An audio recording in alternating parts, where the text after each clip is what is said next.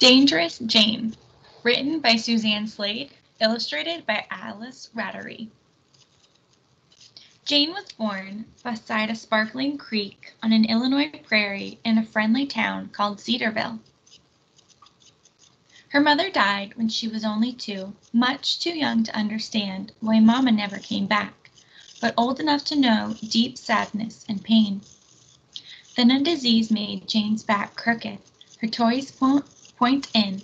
She felt like the ugly duckling in her storybook, different, unwanted, hopeless.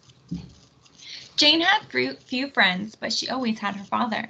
The two read piles of books together, went on long walks, and enjoyed trips into town to see their favorite sights. One day, Jane and her father passed through the poor side of town, filled with new sights she'd never seen. Small, run-down shacks, sad, hungry parents, cold, barefoot children. Jane's heart ached, a strong, familiar ache. She knew how it felt to be sad, rejected, without hope. Jane wanted to help those families, but their problems were too big for a small girl to fix. So Jane promised herself, when she grew up, she would buy a big house to share with people in need. The years passed quickly, time for Jane to leave home, get married, and start a family. That's what women were supposed to do. But Jane had plans of her own, college, and a career helping others. She studied hard, graduated at the top of her class, and set off to learn about the world. Jane saw statues in Italy, operas in France, and castles in Ireland. But in England, she saw something quite different. Starving people spending their last pennies on rotten vegetables. Jane felt that familiar ache in her heart. Poverty seemed to be everywhere. How could she help?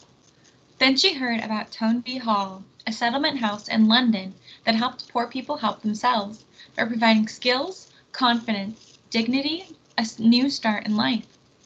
So Jane visited that house where guests learned to read and write, discovered art and history, attended concerts and classes, and it gave her an idea. Determined to keep her long-ago promise to help struggling families, Jane set sail for home, dreaming of her own settlement house, where immigrants who worked 2 long days at back-breaking jobs for next to nothing pay could find help. Jane searched Chicago and found a big brick building in the perfect place, near families in desperate need. But the old house was far from perfect. Broken windows, peeling paint, crooked doors. Undaunted, Jane traveled all over town, asking wealthy women for donations to turn this broken-down building into a home, a settlement called Hull House. In 1889, Jane swung the front doors wide open. Everyone was welcome, anytime. Working 18 hours a day, she provided whatever her neighbors needed: English lessons, childcare, wash tubs, steady work, but most important, she gave friendship, dignity, hope. Families flocked to Jane's big house. Immigrants from Italy, Greece, Russia, Ireland, Germany, Poland, and more. Sometimes they argued about beliefs and ideas, so Jane asked them to listen carefully, respect one another, and peacefully settle their differences, and everyone in Hull House got along fine. It seemed everybody loved Jane at Hull House, in Chicago, across the country. Neighbors called her Miss Kindheart. Newspapers named her Saint Jane. President Roosevelt wrote her a letter of sincere thanks. The New York Evening Post even wanted Jane to run for president. But while Jane was talking peace, Europe was talking war. Countries argued over land, money, and power. They built weapons and trained armies. On July 28, 1914, Jane read the horrible news. World War I had begun. Within days, more nations joined in to help their friends, to defend their land, to protect their citizens. Many soldiers died in the brutal battles. Families were forced from their villages. More people than ever were homeless, starving. Jane's caring heart ached like never before. She ached for the world. For 25 years, she'd helped people from different countries live in peace at Hull House. But what could Jane do to stop a war? Jane knew exactly what to do. She brought women across America together to form the Women's Peace Party and find a way to end the war. Overseas, women heard about Jane. They longed for peace too, so they organized a gathering in the Netherlands. The International Congress of Women needed a brave leader. They needed Jane. Jane joined 1,500 women from 12 countries, all determined to work together for peace. The women debated for days, searching for bold new ways to stop the war.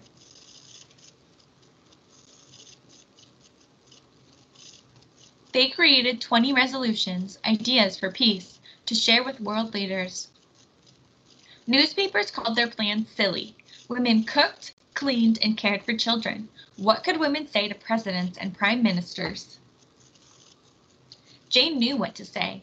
War-weary, road-weary, she crisscrossed 14 countries.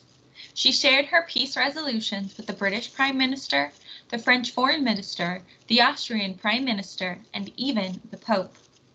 Jane understood war was complicated, but she believed each idea, each visit, each smile and handshake made another small step toward peace.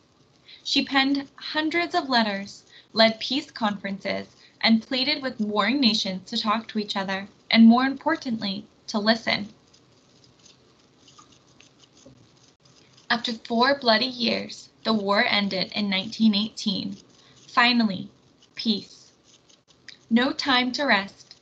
Jane packed her bags again, sailed across that ocean again. Her tired heart was breaking far, far away neighbors in war-torn countries. She visited children in hospitals and fed starving families. Back home, some people didn't like who Jane helped, strangers in other countries, or how Jane helped them, giving away precious food. Dark lies swirled around her like an angry tornado. Some said Jane was a traitor. Did she care more about former enemies in faraway countries than her own neighbors next door? Jane received nasty letters from people around the country, people she'd never even met. When she gave speeches, the crowds that once loved her booed her off the stage. Then, the FBI named Jane the most dangerous woman in America. What would Jane do now? Jane kept doing what she'd always done. Helping people. No matter where they were from, no matter what others thought, no matter what the cost, year after year after year. But something changed in 1931. Dangerous Jane was given a new name, Nobel laureate. Jane Addams was the first American woman to win the Nobel Peace Prize. Jane had never paid much attention to what others said or the names people called her. She just kept right on working for world peace, for people in need, for the rest of her life. Nothing could be worse than the fear that one had given up too soon and had left one effort unexpended which might have saved the world. Jane Addams.